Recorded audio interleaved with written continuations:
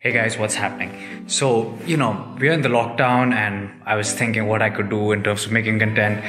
I thought of coming up with a series where I share a poker tip with you under a minute, okay? So, then we have a daily segment where you just can browse through, listen in for 30 seconds to a minute and you learn something every day. So, here we go. Tip of the day, number 1. Game selection. So guys, you know the different variants of poker, different fields that you can have, but what kind of a game you're getting into is very important. Imagine that you're sitting playing with 6 players, you included, and the rest of the 5 guys are the best 5 players in the world.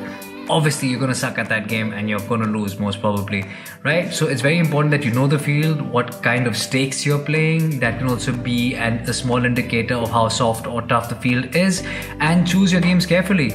You should know about your enemies and game selection.